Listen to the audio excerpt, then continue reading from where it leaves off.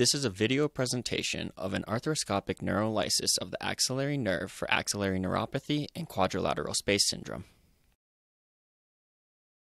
The patient is a 48-year-old male who underwent an anterior Bankart and subscapularis repair 7 years ago. For the last 5 years, however, he has complained of posterior shoulder pain and weakness. He had tenderness to palpation in the quadrilateral space. He had no obvious deltoid atrophy or decreased sensation.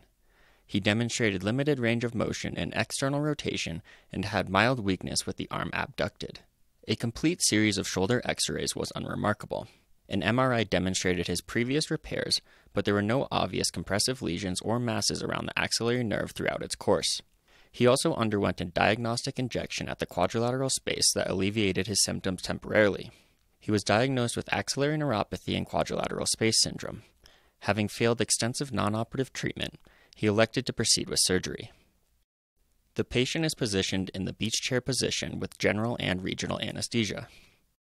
The 30-degree arthroscope is placed in the axillary pouch and a posterior-inferior portal is established. To avoid any damage to the axillary nerve, only the skin is incised. Debridement is then performed with an arthroscopic shaver. The axillary pouch is carefully examined. A hooked-tip monopolar device, handheld basket punches, and blunt probes are then used to carefully release the inferior capsule and free up the nerve. The axillary nerve typically courses obliquely just beneath the inferior glenohumeral capsule from anteromedial to posterior lateral and has multiple branches that must be protected along its course. Just beneath this capsule, the axillary nerve is visualized crossing inferior at the 530 position and running obliquely to posterior lateral. The axillary nerve is then carefully dissected. It is best to work from anterior to posterior with the hook probe, switching stick, and basket punches so as to not disrupt any branches.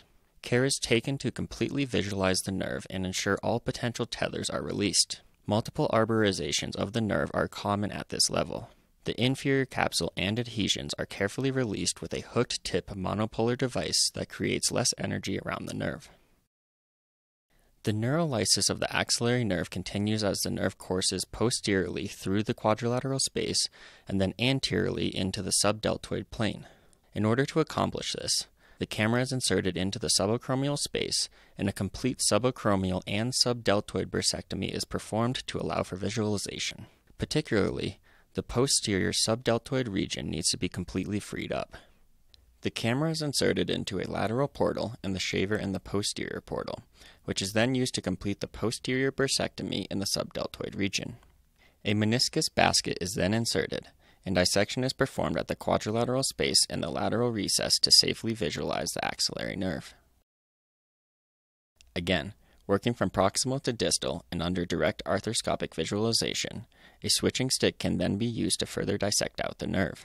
The nerve is liberated anteriorly and posteriorly around the humerus with the combination of the hook probe, arthroscopic biter, and switching stick. Final visualization from the anterior lateral portal into the subdeltoid space is conducted, showing the released axillary nerve with its arborization into the deltoid. Postoperative rehab was started immediately with full passive and active range of motion.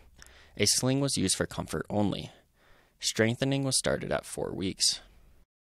In summary, common compressive etiologies to consider in patient evaluation are fibrous bands in the quadrilateral space, humeral osteophytes, malignancies, hypertrophied musculature, and scapular malunions. Advantages of this procedure include improved visualization with arthroscopy, patients have a potential to accelerate rehabilitation, and there is decreased surgical morbidity. Disadvantages of this technique are that it is technically challenging. Thank you for watching this video presentation.